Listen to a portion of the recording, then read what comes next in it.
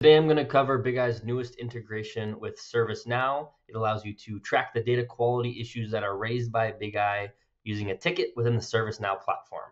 And to show this, we're going to be looking at an issue within Bigeye. This is a minimum metric where the latest metric run has drastically decreased. So Bigeye has detected this as an anomaly and created this issue for you.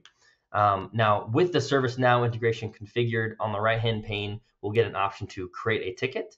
If I click that button, it'll send the information off to ServiceNow, create the ticket, and then come back and link that ticket back to Bigeye. So we'll have that link available on the Bigeye issue. Now, if I click this ServiceNow link, it'll take me to the ticket within ServiceNow and show you what a ticket looks like with all of the issues of a metric.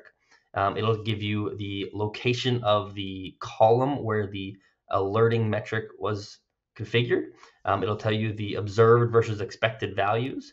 It'll show you how you've configured this metric to be checking your data.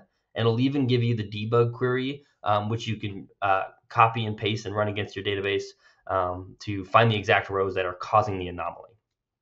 The other really cool thing about this integration is that it is bi-directional. So if you were to update the notes in the ServiceNow ticket or change the state of the ServiceNow ticket, then those same updates would also propagate down to Bigeye.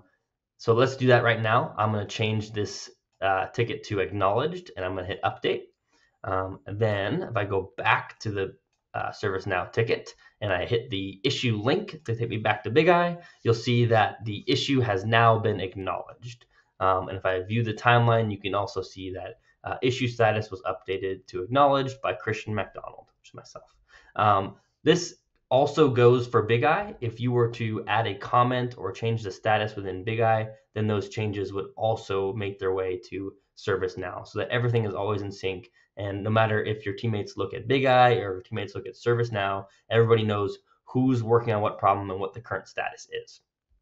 And the last thing I'll mention about the integration is that it can be configured so that every issue that Bigeye detects can automatically create a ticket within ServiceNow.